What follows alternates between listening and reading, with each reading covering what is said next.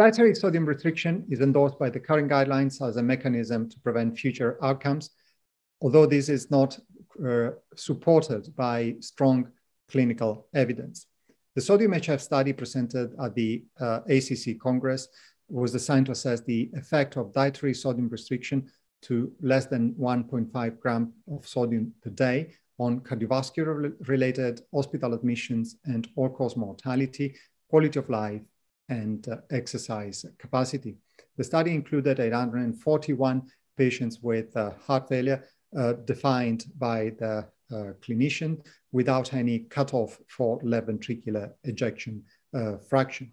And the study demonstrated that there was no difference whatsoever on the primary outcome of mortality, hospitalizations, or not between the two different groups, no difference in the individual components of the primary outcome. There was no difference in exercise capacity, and there was only a modest effect on quality of life.